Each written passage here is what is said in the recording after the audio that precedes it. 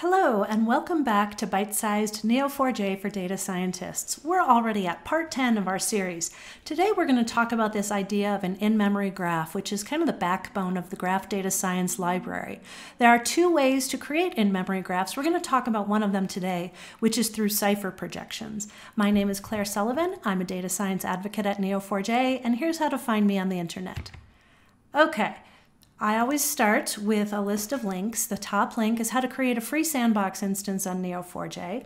The second one is the playlist of all the videos in this series. And the third one is the repository for all the code. Okay, let's get started on why would we want to create an in-memory graph. Well, there's a few reasons for this. First off, it's a bad idea to run algorithms on the full graph. And there's a few reasons for that. First off, a lot of times these algorithms, they really only make sense to run them on a monopartite graph, which means graphs of the same node type. Also, a lot of them require that they run on undirected graphs. So by creating an in-memory graph, you're selecting only the data that you want to use for your calculations. Secondly, if you're running these algorithms on the entire graph, depending on the size of your graph, it can be really slow. So, another thing to keep in mind is that when you create this subset of your data, it's stored in memory, which means we can run many calculations against it. So that's kind of cool. All right, so I've created a sandbox instance here of it's the Graph Data Science sandbox instance, which comes preloaded with the Game of Thrones graph. And I can just look at that really quick. We're just going to look at all of the nodes in this graph, get a visualization, and see if it makes sense. So I can see here that, yeah, I've got a graph. It looks like the Game of Thrones graph, and that's all well and good. Okay, now let's actually create an in-memory graph. So we, like I said, are going to be using Cypher to create those. There's another way to create them that I'll talk about in a future video called native projections.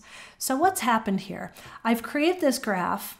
And the graph is of name people. So I start by giving a graph name, and then I have a node query. And what the node query is doing is it's saying, I want all of my person nodes, and I'm mapping them to some ID space.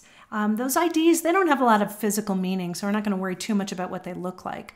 But that's how GDS functions. So then I have this bottom string here, which is a relationship query.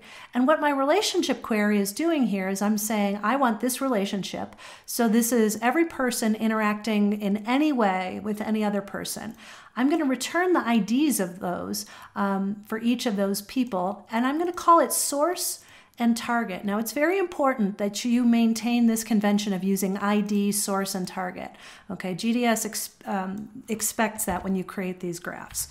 All right, so that's how we have created a graph. We now have an in-memory graph of people. There are 2166 nodes and 8,170 relationships. So we can use that in-memory graph by name to run our GDS algorithms against. We're not going to do GDS algorithms today beyond creating a graph, but just give you an idea of where you start. Okay, let's create a more sophisticated one now. It turns out that our GDS graph is weighted. Okay, so the strength of interactions, the strength of relationships between two nodes is included in this graph. So I'm going to create a second graph here that I'm going to call people-weighted. And again, I have that same node query, but now my relationship query is a little different. In this case, I'm going to specify all of my interacts relationships between two people, and I return my source and my target, but I'm also returning the weight of the interaction. So I can run that. But how do I know that it actually did the right thing? Well, I have another function that we can use for that. We're going to stream back our relationship properties. Every time you see the word stream within GDS, it means put it out to the screen. Don't write it to like the nodes or anything like that. So I'm going to stream back from this graph here my weights.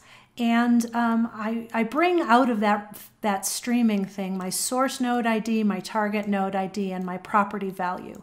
Now, I said before that everything gets stored in this identification node, like integer here. This GDS util as node gives us back what those IDs are. It converts it back into things that make sense, such that I see that Eddard Stark and Robert Baratheon have the highest weight of interaction.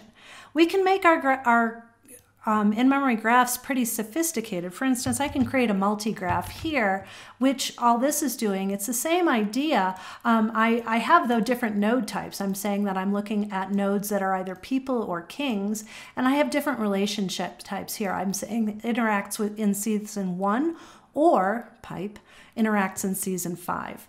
Okay, and so I can run that, and that creates me a different graph. So I just want to point out that we can also get the list of our in-memory graphs, which ones are still available to us, by calling GDS graph list, and that gives us all of the graph names that we have here.